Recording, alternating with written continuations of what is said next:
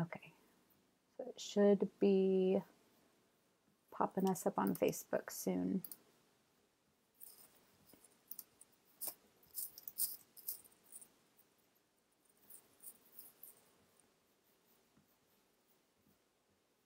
Did you hear back from Sarah? Okay.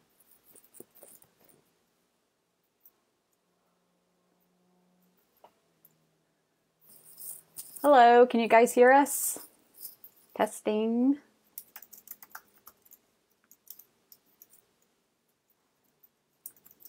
Hello.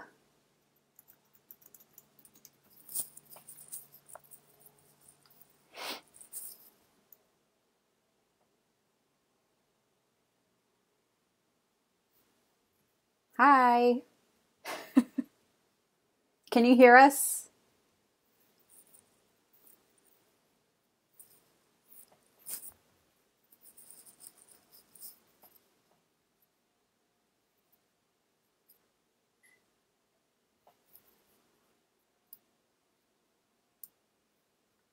Hello. I'm sure they can. It's worked every other time. She says yes, they can hear us. So we'll just give it a few more minutes, just let people log on and hold off in hopes that Sarah makes it. Thank you for confirming that y'all can hear us.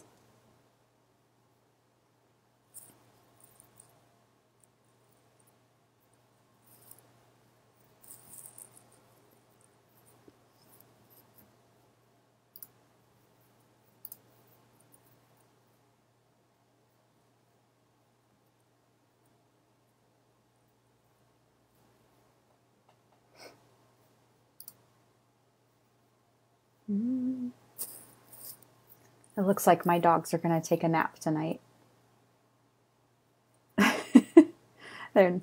I was worried they were going to be crazy again, but I took them out like right before, and so now they're just like pooped.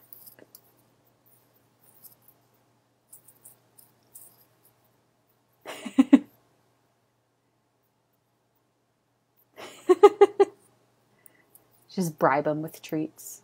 Go hide somewhere.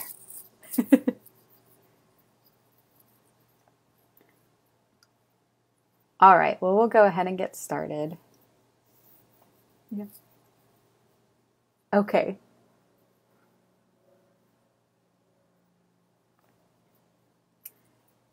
Yeah, you can go ahead. You can go ahead. Thank you. Somebody said they like my backdrop. It's much better than the closet doors that I had the other day. So yeah, you can go ahead and start the introduction.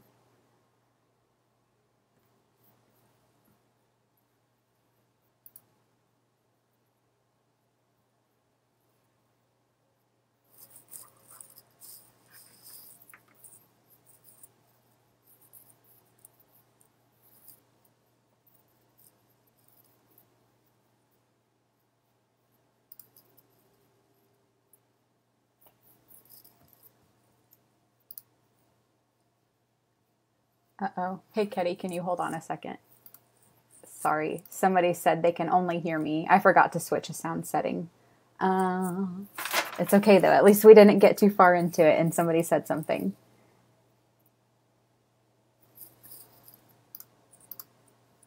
Okay, testing. Can y'all talk for a second?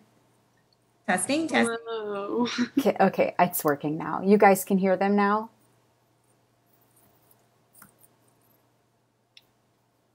Do a testing again. Testing.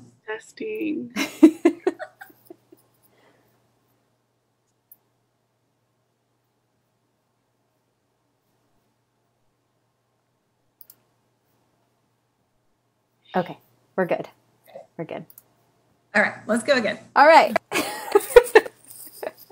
Take it over 2. Hey, everybody in Facebook land. My name is Ketty Van Dyke, and I am the middle school and high school counselor at FWAFA. One of my favorite parts of my job is helping kids apply to college. And so I'm happy to be here today in support of that. So we are on night 3 of our college Q&A. And tonight we're talking to our visual artists with us so far, and hopefully to be joined. But so far we have Ella Walters, who is a recent FWAFA alumni. Congratulations. And hopefully Sarah Law will join us in just a second too. All right, Ella, so your first question is, can you tell us how many schools you applied to and which schools you applied to? Yes, so I applied to 1, 2, 3, 4, 5. I applied to 5. Technically, one is like split into 2, but I'll talk about that later probably. I applied to Pratt Institute, School of Visual Arts, School of the Arts Institute in Chicago, Rhode Island School of Design, and Massachusetts School of Art and Design, something like that. And then I am going to Pratt Institute, but I'm going to their like separate campus called Pratt Munson Williams Proctor in like upstate New York, and I'm going there for 2 years, and then I'm going to transfer. So just joining us is Sarah Law. Sarah Law just also graduated this year, and we're so excited to have her. Sarah, can you tell us which schools you applied to? You're muted. Sarah. Sorry about that. I was babysitting, completely lost track of time, so sorry about that. I applied to Savannah College of Art and Design and California College of the Arts, and I was intending on going to Savannah College of Art and Design, but due to COVID, I will be attending community college and then transferring. That's awesome. All right, so the application process for visual artists is pretty different than a lot of other college application processes. So can you guys tell us like what steps you took and what you had to do along the way? Yeah, well, so basically you have to set up a portfolio. A lot of schools do it through this website called Slide Room, but some schools have their own separate website that they do it from. Like, I think all of mine except for 1 or 2 did it through Slide Room, and it makes it really easy because you can just like copy and paste your portfolio. And it's generally, so first of all, this is mostly for like a fine art, like painting, sculpture, drawing, printmaking type thing. They also, like, most everything is kind of the same application portfolio wise, but if you're like going to be a film student in art school or there's a few different ones that stray from this like base application process. But basically, whatever you want to apply for, you'll send in around 12 to 20 images of your art. And then also sometimes they have a separate prompt, like Rhode Island School of Design each year has their own prompt for you to create an art piece for them specifically. So everyone's really different, but it does all kind of center around a portfolio. Yeah, and something interesting that I kind of learned throughout that process is that some colleges do look for more technical aspects and layouts of the portfolios. Like they want this many figure drawings, or there's like different things that different colleges want, and some prefer more of, understanding your creative side and how your thought process is. So it kind of depends on the college, whether it's more based on not creativity or what's the word I'm looking for? It's different by college, which is interesting, and I didn't really understand that before applying. Yeah, that is definitely true. That's why I think it's really important, if anybody is planning on applying for any kind of art school, to go to their local like national portfolio day, because then you can like literally talk to the schools that you want to go to and ask them questions and show them your portfolio about like what they want specifically, so that you might want to send different art to different schools depending on what they want, like Sarah was talking about. And where do they do that, the National Portfolio Day? So I think here it's at the Anatole, but there's one in like a lot, like there's one close to anybody basically. You just kind of have to go on the website. I think it's set up by School of Visual Arts, but it's really helpful. Is that something that the fine arts teachers shared with you guys? Do they kind of coach you through that at all, or does Ketty help with that? I think that it's kind of like I think I actually heard it from my friends, but I think Miss Van Dyke did tell me to go to it, and I was like, I'm going to, don't worry. But it's not really something like, it's more something to do by yourself, I guess. Mm-hmm. I went with friends, so yeah. That's probably better that way anyways. It's always weird wandering around those kinds of things alone. Yeah. So I guess y'all talked about your portfolios. What was it that drew you to the schools you chose? Do you want to go, Sarah? Sure.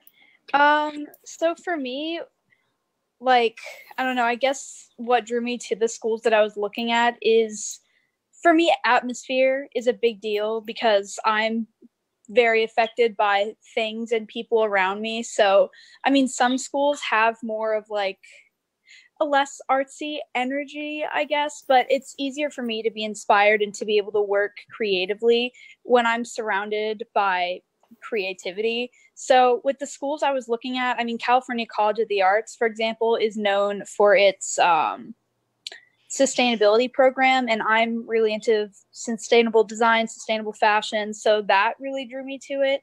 And then Savannah College of Art and Design is it's a pretty well-known art school. A lot of successful people have gone there, and there's many networking opportunities, so it's kind of a mix of like technical, networking opportunities and seeing what programs they have, how they're rated, because seeing whether the programs are looked upon in a good way is really important because it does kind of reflect what you should expect for that class. Right. So like the reputation is helpful.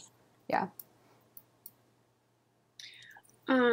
Something that first of all, I was lucky enough to be able to go on like a visit up on like the northeast coast to be able to visit the schools that I wanted to go to. So I got to tour RISD, which is beautiful.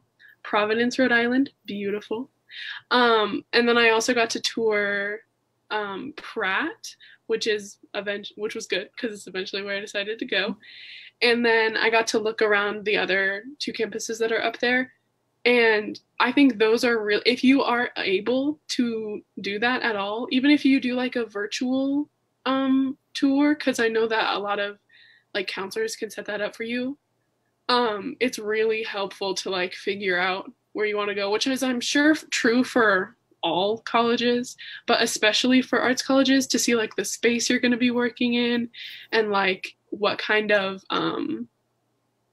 like just the atmosphere of the whole campus is really important to kind of for an art student to be inspired by, I guess. You want to know that you're going to vibe well there. I think too, like as like artists, we're like more sensitive to like the aesthetics of where we're at.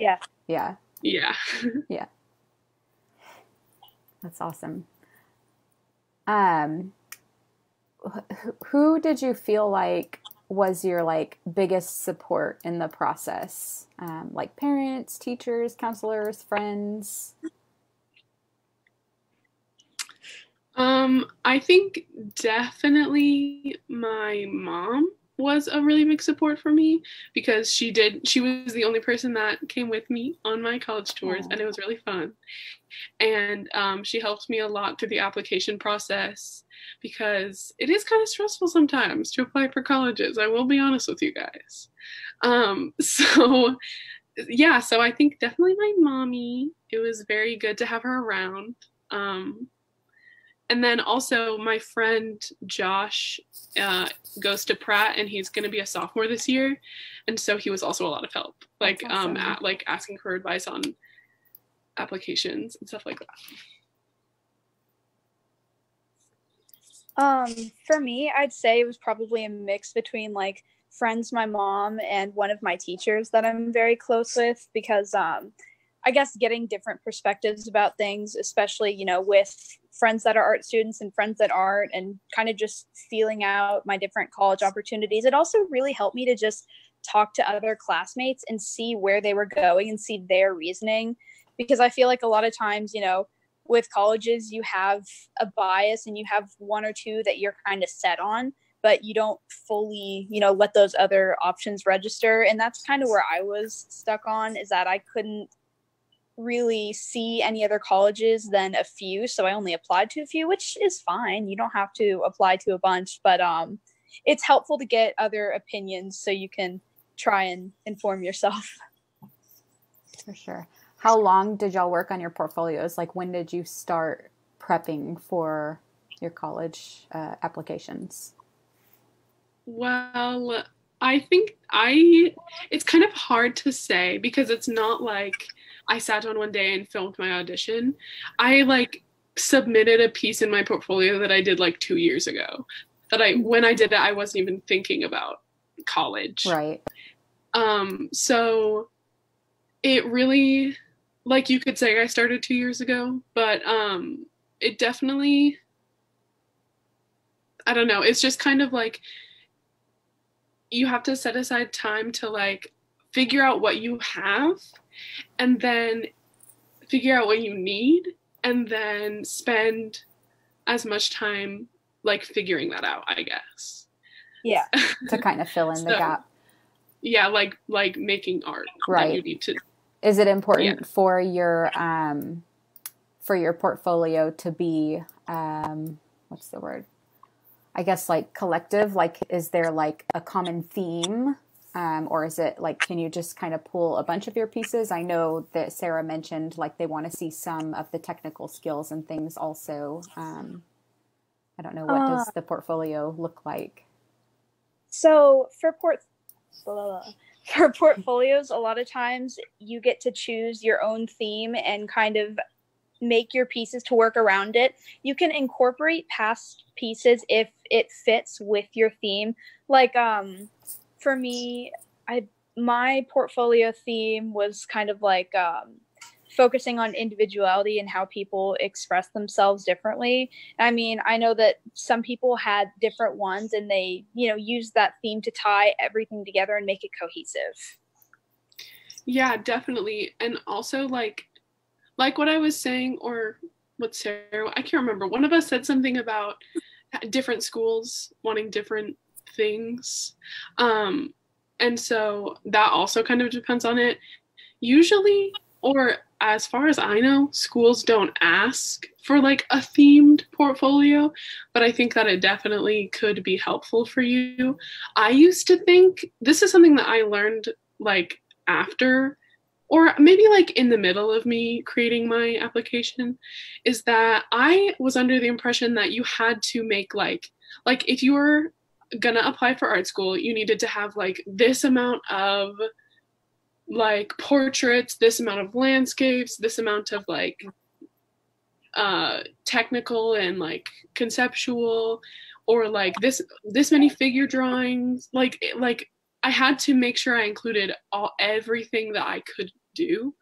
But when I talked to some people at Portfolio Day, they told me that that's not really the case. Like they just really kind of want to see what you're good at and what you're proud of. So if you're really into portraits, then you can submit like 12 portraits and that is okay. Some schools do ask for a certain amount of figure drawing specifically, just to like see your technical skill a little bit. But other than that, usually you're kind of free to do really whatever you want, and you don't have like less of a chance to go than someone who had like an extremely diverse portfolio. Yeah. To add on to that, I was kind of under that same impression too, and I felt like technical aspects were more important than than what you really wanted to put in it, because I felt like there had to be a certain amount of things and they had to look a certain way. And I kind of learned throughout this whole applying process that this application or, portfolios are them getting to know you and your art. It's not necessarily all about your technical skills, and it's not entirely about your style, but it's really important to make sure that you have some of yourself in that portfolio because it reflects you and what you want to do. I think that's great. I think that's very helpful. So before we open it up to see if anyone has questions, the last thing I want to ask y'all is, and each of you can take turns answering, but what is like one piece of advice that you would offer like students and parents that are working through this part of the process? Well, I think that maybe I would tell them that, well, first of all, I think that my one bit of advice would be go to portfolio day, as I've already said, because it is so helpful to even if you don't actually gain any good information from the schools, it's still good to have practice, like showing people your portfolio and getting feedback on stuff that isn't like from your teacher or your mom or something. Like it's just really important. But also, I think that it's really easy to get really stressed out about each piece that you put in your portfolio. Like it's really easy to like nitpick everything, but it's really okay. And like they're looking to see, they don't want to see someone that's not you, I guess. Like the whole point is that they want you to be yourself and send in art that you like, even if you like your art a lot, but you don't think anybody else would. It's okay. You can submit it and it's going to be okay. And I just think it's really easy to get worked up about little stuff in art portfolios. So that is it.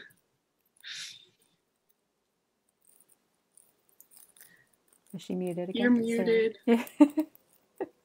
Sorry, I have kids running in and out, so I'm trying to make sure they don't make noise. So I think the one piece of advice I have is more geared towards students, but don't compare yourself, because I found that,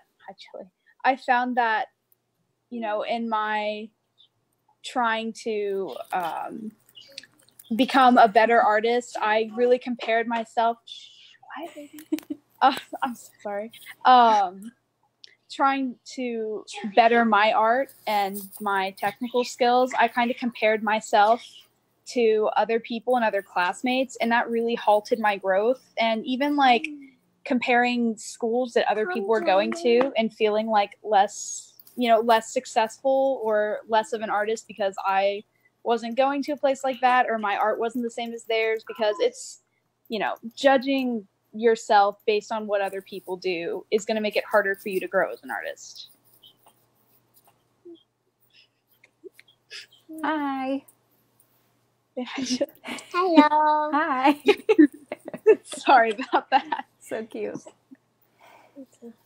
All right. Well, I'm going to go ahead and open it up for questions. Y'all can feel free to send them into the comment box if you have any questions for these ladies. Just a reminder, they are talking about visual arts, basically building their portfolios for college applications. Does anybody have any questions?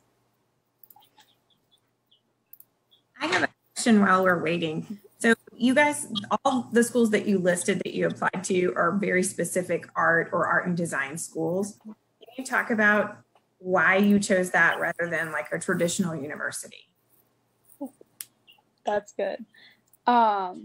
So for me, I think a big thing about choosing an art college over a more traditional university is the networking opportunities, because, with a school that is centered around art, it is much easier to find future job opportunities, internships. And even though it is a belief for some people that art college is risky, if you are really passionate about art, it is honestly I think it's beneficial to go to an art college because it's also more widely known and, you know, among the art community. So if you say you go to a certain art college, it's perceived that you are an artist rather than, I don't know, just networking opportunities is the main thing for me.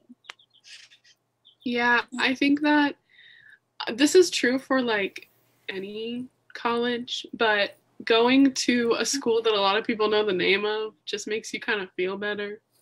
It's not important. I think that if you go to school for art, you'll probably get, or any school, any like name school for art that is centered around that, you'll get better teachers who care about you more, and also a lot better resources, because if you go to a non-art specific school, their art department is not the whole thing. It's like a small part, maybe a building, maybe 2 buildings. But going to an art-centric school is really, like, it just helps you get all the resources that you need. And like, yeah, I don't know, like, also a lot of art schools have pretty good like teacher to student ratios because there's just not that many of either. So it's just, I don't know. I just think that I feel more comfortable in an environment like that too. So I think that's a good point. And while you were talking about that, I kind of thought about the connection between like, you know, an art school or a school centered around some sort of fine art and FWAFA, because, you know, rather than going to, you know, for example, a public school, going to FWAFA means that there's more focus on the artistic elements of learning. So when, I mean, I guess it's sort of the same idea of when you go to an art school rather than a university with art, but it's not centered around art. It's a university that specializes in it. So you're going to get, you know, not necessarily a better education, but you're going to have, like you said, tools and materials that you need, possibly slightly better teachers. So just stuff like that. It sounds like overall the quality of life would be better, you know, if you want to be fully immersed in arts. It's because everybody's going to be kind of on the same page as you. Yeah. Mr. Byerlip asked, his question is, how much do you miss physics? I'm gonna be honest with him, not much. Yeah. There you go. Yeah. I mean, no disrespect or anything, but I was never much of a physics person. It's not my thing, not very good at it. I do miss you, Mr. Byerlip. I will be honest. I bet also. everybody misses his dank memes. Oh, maybe a little. Someone else asked, how important is your academic record for art schools? That's a good question. Oh, that is a good question. So not as important, obviously. Something that was told to me at some point is that it's kind of like if you have a really, really good portfolio, like really good, and the art school really wants you, they could not even look at your test scores or your GPA. Like, they could just be like, this is good. But it is important in like a way. So if they're looking at 2 portfolios and they're like, both of these are great and I love them both very much, but someone else's it's going to be the tiebreaker, basically. Higher GPA or higher test score than yours, then they're going to get in. So it's definitely not like dependent on it, but it's still important. I think it also does depend on the school you're trying to get into, because some of the schools that I was looking at, like, they outright said, you know, while it's a good thing to have a higher GPA, for example, you can't really judge artistic skills on the ability to have excellent grades in school. So while it is still good to have higher grades if you can, it really depends on art colleges, and some of them, to be honest, do not care. Yeah, and like You can definitely obviously like look up the average GPA for any of these schools, but that really won't tell you, like if the average is like 3.6, if you have a 3.3, that is not saying that you won't get in. It just depends on the person. So that did remind me when you were talking about that. This isn't directly related to the question, but this is a really, really helpful tool that helped me kind of understand applying for college and helped me understand what you needed to get into an art school. I believe the app is called College Hunch, and it shows all sorts of statistics for the students, the graduation rate, which is important to look at, the average GPA of people accepted, even like male to female ratio, like everything. And it's really, really helpful, especially since I really did not know what I was doing. That helped me sort things out a lot. So I would definitely suggest it for people who are trying to figure out where to go and, you know, want to compare the colleges to see which is best for them. All right, another question. Have your universities announced anything about how they are handling COVID this fall? I think we commented on that quickly in the beginning. So Ella had said that she hasn't heard much from her university yet, other than she is going. And then Sarah, you had decided to actually stay local for now because of COVID. So yes, I will also say my school, we're going, but they said that some of the classes will be online still, just will be in our dorms, and then some of them will be like in classrooms, which I think is true for a few other schools in New York too, like NYU is doing that too. Yeah, I believe a lot of the East Coast is still, they're being very conservative still. Yeah. So it'll probably be much different for you since you'll be going up there as opposed to people who would be in Texas. I don't know how they're handling it differently. All right, well, we're running out of time. So I want to go ahead and just say thank y'all for joining us and doing this. It's really awesome to hear all of the different perspectives. Of course, as an art student, this is one of my favorites. Yes, thank you for having us. Thank you for having us. Yeah. Oh, Jake. I love y'all's hair. I just love it. Thank you. Yeah, thanks you guys. Thank you so much. All right, everybody have a good night. You too. Bye.